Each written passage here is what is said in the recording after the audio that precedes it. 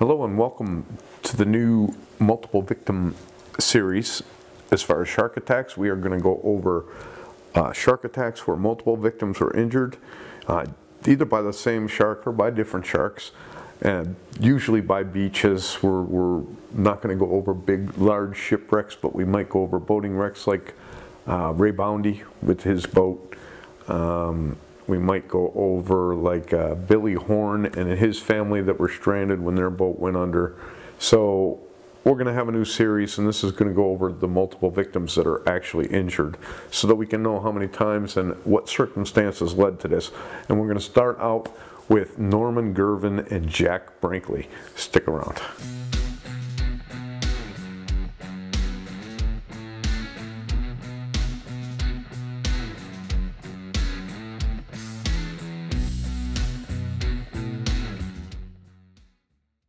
On Wednesday, October 27th of 1937, Norman Girvan, Joe Doniger, Gordon Doniger, and Jack Brinkley all were at Kira Beach, which is in Queensland, Australia.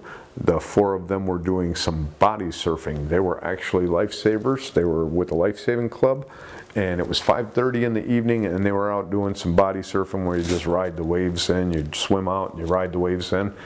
Norman Girvan is 100 yards from shore. And suddenly the two friends hear that he's struggling with a shark. I believe it was Joe Doniger looked over and saw that Norman Girvan was struggling with the shark. So him and Jack Brinkley started swimming over, and Joe Doniger actually touched the wounded arm of Norman Girvan, and he let it go. He didn't want to pull his arm off. It was just hanging on by a little bit. So he let him go.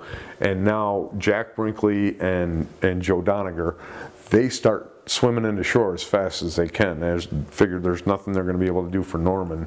And they're swimming in. They're going to get help. Norman Girvan's already been attacked brutally out there 100 yards out.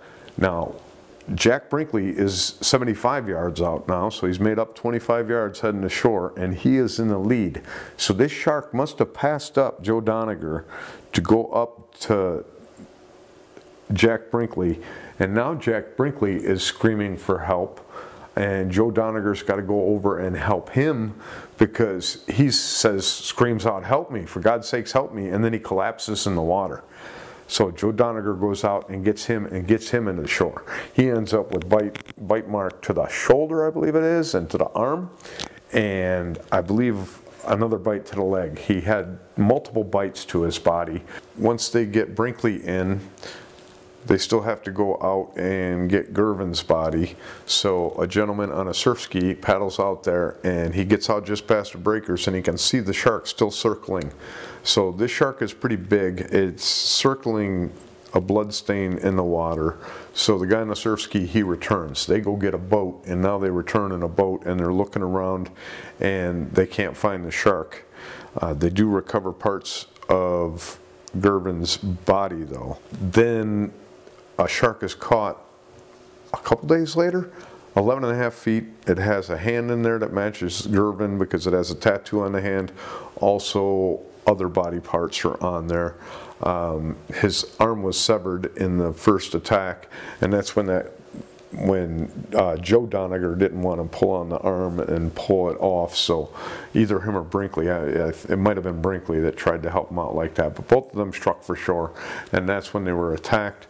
There's other versions of this, again, probably taken from a book. It looks like Victor Coppelson's book, where there's a lot of details that there's not in the newspaper articles. So everything we're going to go with is that. Gordon Doniger did think, or Joe Doniger did think, that the shark was two different sharks that did the attacking. So we'll never know whether it was actually one shark or two sharks that attacked him. Either way, you know, for the shark to be at Norman Girvan, 100 yards out, and attacked him there, viciously attacked him, shaking him around, and then swim over 25 yards, chase down Jack Brinkley and bite his arm, almost severing his shoulder, and doing damage to his leg where he passes away. They had to amputate the leg, but he ended up passing away from his wounds too. So this is a double fatality, and I would say most likely by the same shark, the same 11.5-foot shark. Nothing was removed as far as, you know, limbs from Brinkley, so they didn't recover anything there. But like I said, this is a double fatality, and it sounds like by the same 11.5-foot tiger shark over there at Kura Beach in Queensland, Australia. One of the worst double attacks, whether by one shark or two sharks, that we'll hear of. Like I said, we won't know whether it was one or two sharks. I would say that it's probably one shark. Maybe it did chase him down and then went back over to Girvan's body and decided to play territorial with that and hang on to the body as much as it could. But when they got out there to look for it in the boat, they could not find the shark at all. So 11.5-foot tiger shark that went ahead and bit both Norman Girvan and Jack Brinkley goes down as an attack, one attempt to predate, one non-attempt to predate, and two fatalities. And that's the story of Jack Brinkley and Norman Girvan.